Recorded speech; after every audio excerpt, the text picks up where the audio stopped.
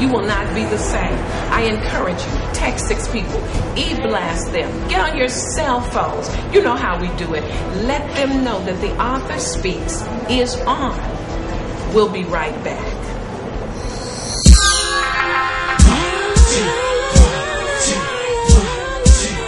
This is David Stanley. I just want to thank you for buying my comic book. I really enjoyed putting things together, but you know it was a lot of hard work. I think it was worth it. I hope you like my theme song. Many thanks to Just Live for lending their talent. There's a war going on, but some boys is here, the mighty immortals. They taking over this year. So stand clear, no worries, no fear, and no drama can stop us when the Almighty is near. Just try me, it's clear. And the voice that you hear is the sounds of many waters in your ear. And this here is the theme song to show your cats how we roll and that the team's strong.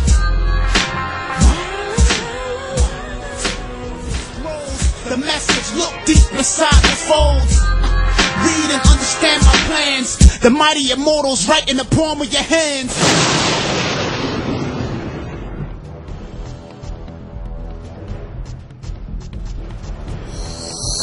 You know what, I wanted, this is a very special broadcast today. The purpose of the Author Speaks, journalists, poets, book authors, film producers, all on this platform for one purpose, to give you an opportunity to hear their challenges, their achievements, their accomplishments, all on camera. A lot of times when you are watching a news show and you see that anchor, oh my goodness, the makeup is perfect, everything is working. Do you know that there is a crew behind the scenes that's making that happen, down to dabbing the last little bit of sweat off the brow? Well, we don't have all of that here. We give it to you right up close and personal. But you often will see a Soledad O'Brien walk away from that platform, a Katie Couric, or maybe a Maya Angelou, or even an Oprah, or guess what, even a prophetess S.B. Barbara Stalling walk away from the platform. And you may say, but how do you do that? I want to be able to do it. Well, you're going to find out how it happens today. The reason that this broadcast is so special today, and by the way, we're broadcasting from the Bean Scene, right in the Bean Scene 2. That's TOO. The co-owner and partner is Linda Baker. Hey, Linda. We thank you so much for allowing us to use your facility. It allows us to take the walls off of the Bean Scene. We do broadcasting from the Bean Scene on Mondays to make sure that you get this broadcast. This is now a bona fide broadcast programming of Your Grace Media Network. Who would have thought it? I always say it, but I caught it, and here we are. And you know, I wanted to show you all. I couldn't wait to do this. I was caught up in the dialogue between this poet and this author. So why don't we just introduce you a little bit? Let's start with Miss Adams. You know, the history. Let's talk about your voice. Your voice is so familiar to so many. We call you the princess of KMOJ. And I know that they would agree with me. But walk down memory lane and tell the folks how you even got into broadcasting. 24, 25 years, and look at her, just gorgeous. Here we go. I always liked to write, and I love to read poetry.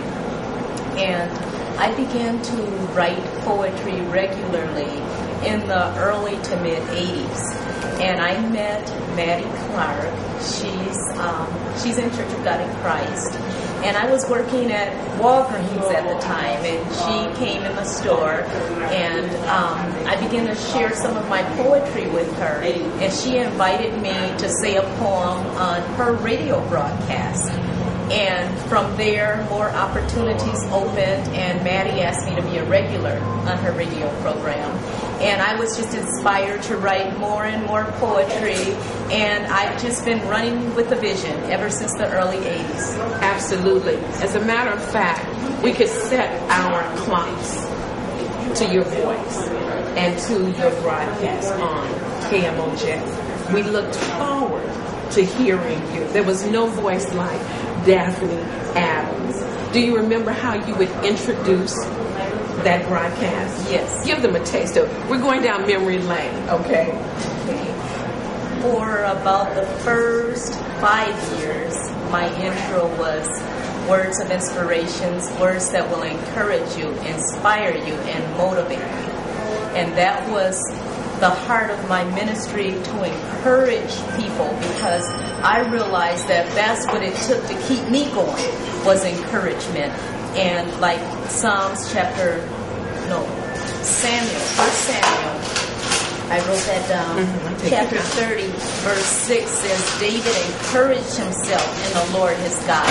And I knew that's what it was going to take for God's people. And I did that through poetry, encouraging myself and encouraging others. Excellent, excellent. And here you are, over 20-something years later, and you're still on task. See, that's the thing. We may veer and go and do some other things, but it's something about passion.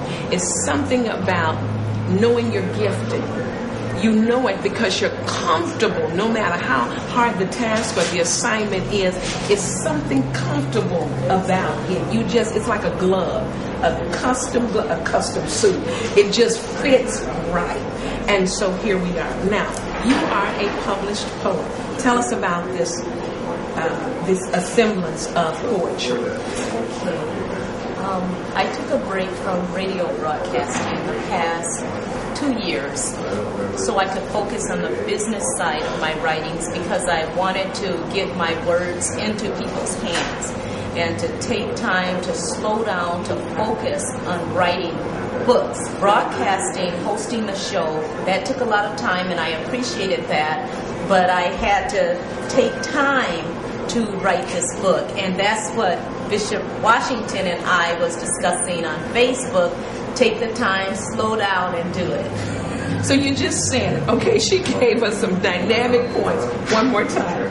Take the time, slow down, and do it. Yes. And one of the tags for your one of our other broadcast programs, YIG Showcase Rising Stars, is simply, don't trip, just do it. Don't trip, just do it. And I dedicate Youth Avenue to the memory of Therese Blair, a young mother who was attending the University of Minnesota. She was murdered, and we said never again on our watch were we going to lose a rising star. So that's why these broadcast programs are so important. We want to make sure that you get the encouragement, you get the up close and personal, whether you are in Dallas, whether you are in Israel, whether you're in Egypt, London, or whether you're right in the community of Minnesota. You've got something that will speak volumes into your life, and guess what? You get it on demand. You can keep going back and forth to this chronicle to get it right. You can even contact these individuals personally to talk with them and allow that connection to go wherever it is ordained to go. So here you are with this poetry.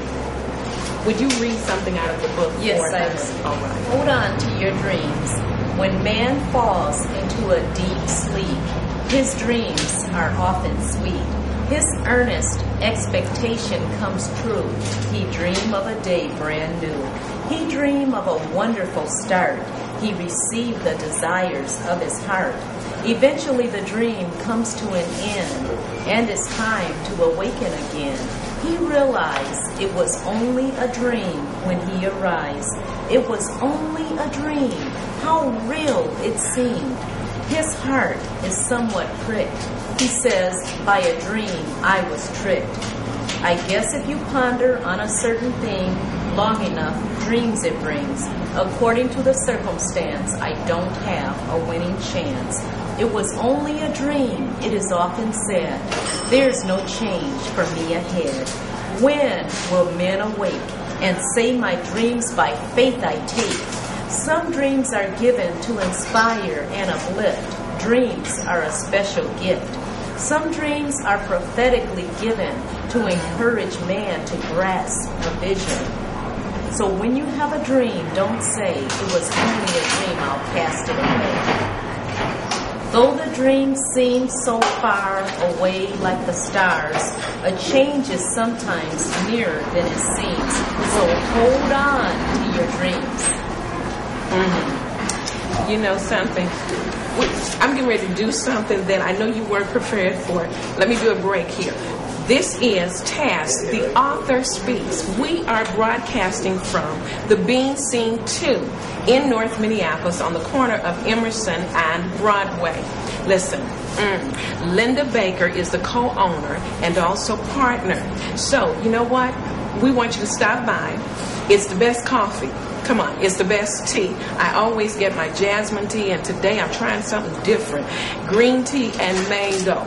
It's the outstanding place for you to have your meetings, but you know what? We want you to also know what better setting than the Bean Scene 2 to do the author speaks and to bring it to you live, simply because you can read the books from many of these authors right here. We're going to make that happen just for you.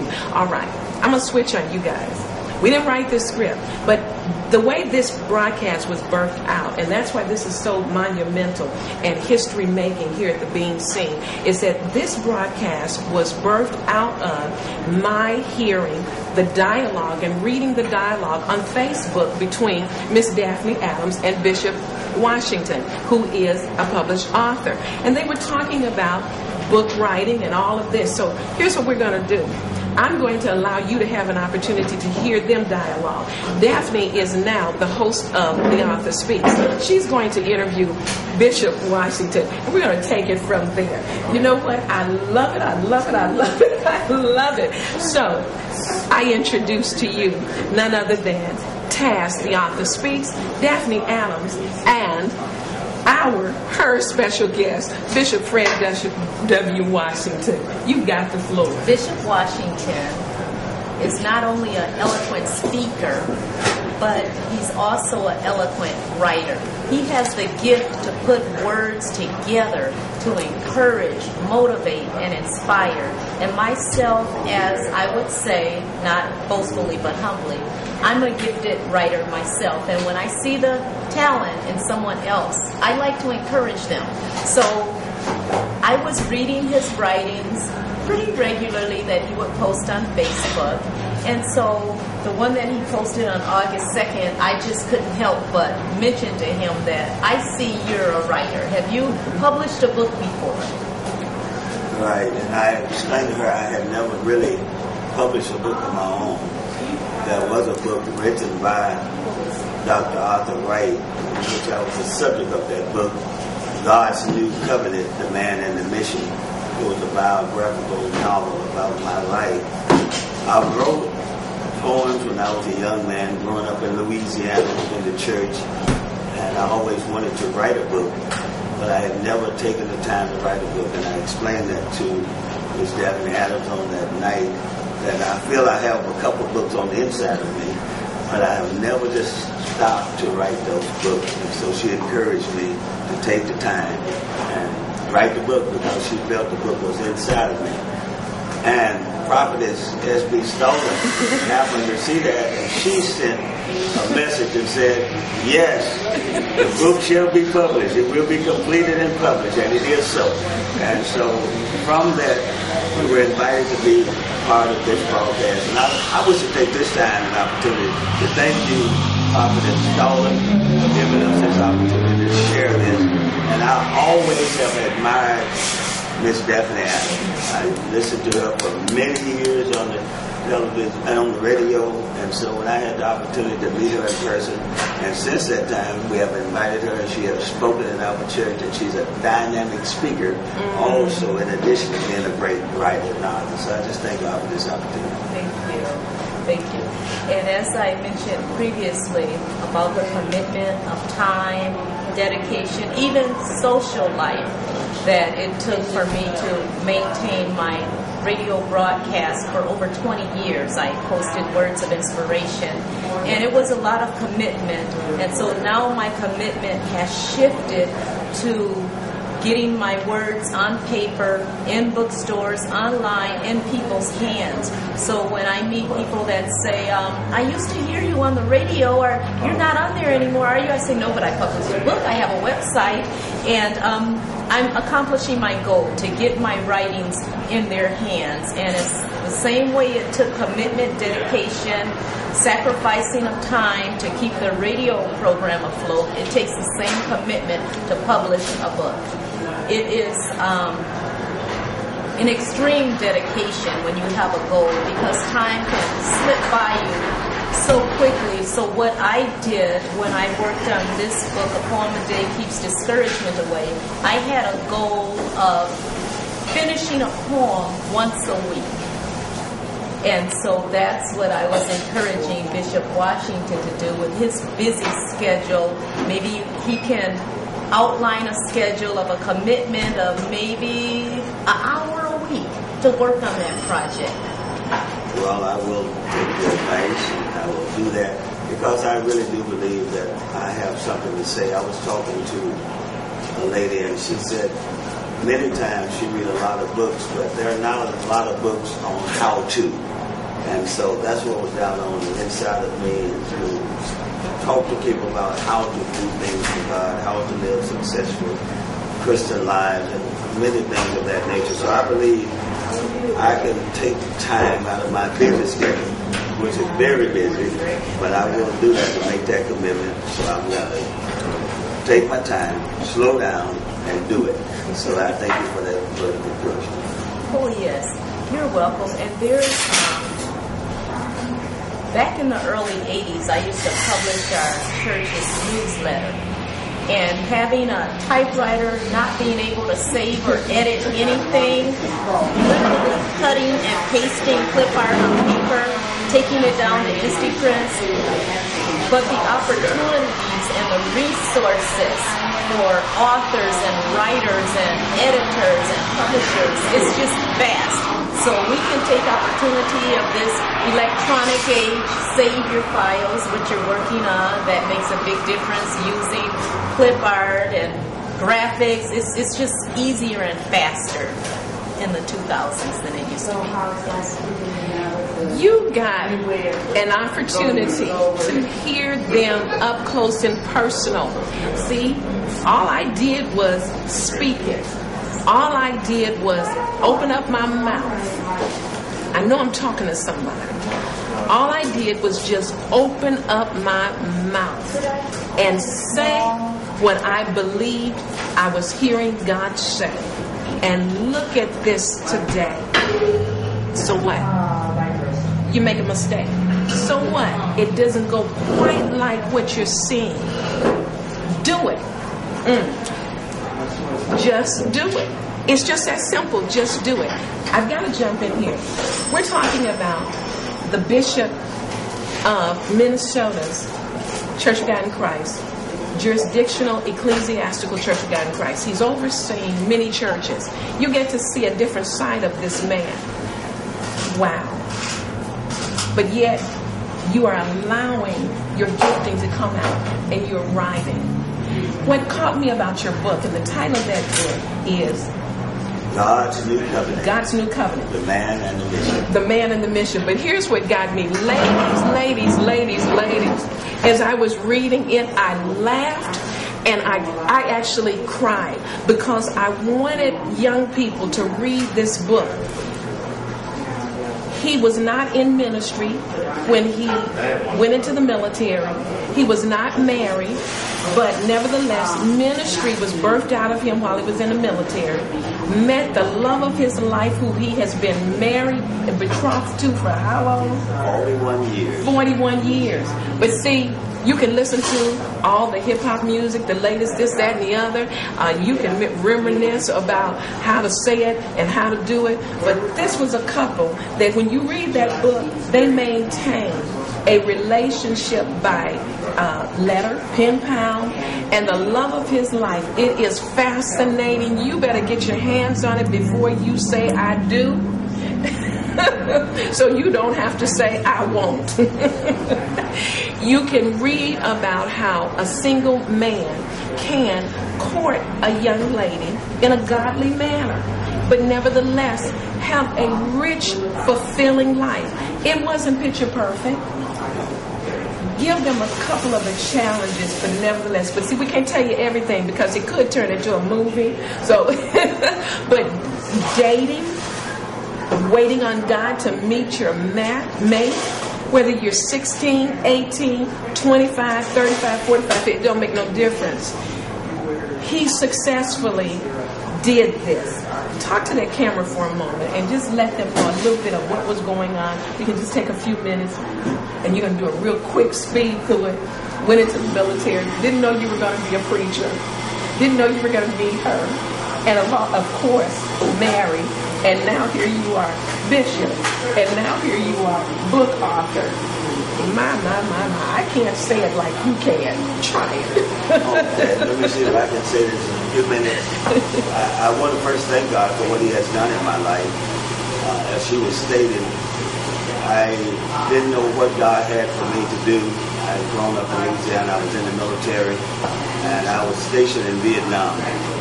And I got a letter. I used to write an article for the Evangelist Street newspaper, and I was a youth columnist. And so the editor put in the paper that Minister Washington was in Vietnam, so asked all the young people to write to me. So anyway, this one young lady wrote to me, and she sent me a list of her friends and said they will write to you. And I went down that list. I said, I can't write 25 people. I'm in a combat zone. So I picked one name out of that list, and that name was Barbara Jean Cotton. And I wrote to her, and she wrote me back, and we wrote like that. And the rest of the time I was in Vietnam.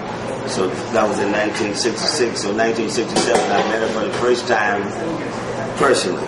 And after we had talked about 18 days, I proposed to her. And went back into the military, served out my time. I came to Minnesota in 1968, and I married her. And we've been married for 41 years. So God has a plan for our lives. He has a purpose for our lives. If we just yield ourselves to God and let God direct us, God will bring us to where He wants us to get to. And I never would have dreamed that I would be in Minnesota, that I would be married to a woman from Minnesota, that I would be pastor of the New Covenant Church of God in Christ, or the bishop of the Minnesota jurisdiction. But I can say that if we live for God and do what God tells us to do, God will bring His plan into our lives, and then we can fulfill the divine purpose that God has for us. You know, it amazes me how you're watching The Author Speaks. The acronym is TAS. And we're on site at the Bean Scene in North Minneapolis at Broadway and Emerson. Best coffee, best tea. She does catering, sandwiches, host your meetings here. Read about these authors right here. Internet access, so you can get right online and go right to GMNLive.com, and there it is. But as Bishop Washington was sharing his walk back down memory lane, that same twinkle and that same compassion as he was talking about his wife is still there. And that's why I want you to read his book. Get his book. And you won't be the same. But I also encourage you, these are Facebook friends. So we want to say hello to our Facebook friends. Contact these folks. Hit them up on Facebook. Ask those questions. You won't be the same. Now listen, we're at the Bean Scene. And you know what? I hope I have your permission. We're just going to throw the camera around over here. Not only are there guests at the Bean Scene here and they're enjoying the coffee, but guess what? On the Author Speaks set at the Bean Scene, over in the corner is Councilman Don Samuels. So we're not going to disturb him, but you know what? He won the re-election, and so hats off to him. But just to give you a sense of who comes through the doors of the Bean Scene. So here we are, the Author Speaks. I always say the author has the last words. So I would like to allow, as we come out of this edition of The Author Speaks with our special guest, I call you the architects or the inspiration behind and why the author speaks even came into fruition. Oh my. Keep on doing what you're doing. See, you never know who's watching your life. You never know where it might end up. This is worth talking about and celebrating. We'll never forget this moment. But the author always has the last word. Our special guest today is none other than Daphne Adams. Her book, her poetry is A Poem a Day. You'll see her website. Everything is right there. You won't have to struggle over remembering any of this. You see Bishop Washington's book, etc. Bishop Fred W. Washington. They have the last say. Bishop Washington, address the camera as we're closing out. And Miss Daphne Adams, as an author, you have the last word. And take us out. I just wish to take this opportunity to thank Prophet Stolen for this opportunity to share this broadcast with you all today. And we trust that you have been inspired and blessed by our words, and may God bless you. Thank you. I'm Daphne Adams, and I just enjoyed being here today at the Being Seen. I would like to thank the managers here, thank the Prophetess Stallings, and the cameraman, her husband, Charles Stallings. It's just been wonderful. Please visit me at www.daphneadams.com. God bless you.